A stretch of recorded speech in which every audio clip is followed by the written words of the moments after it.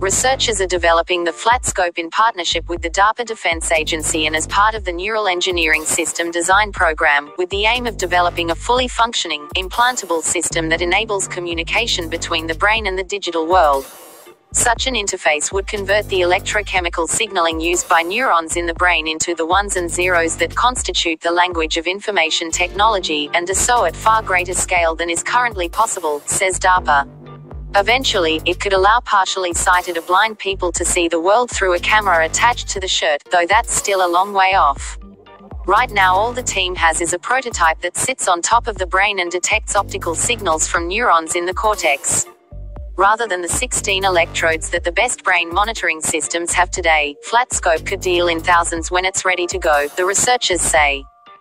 They're working with bioluminescence experts to figure out ways of getting neurons to release photons when triggered, creating a light show that reveals more about the inner workings of the brain.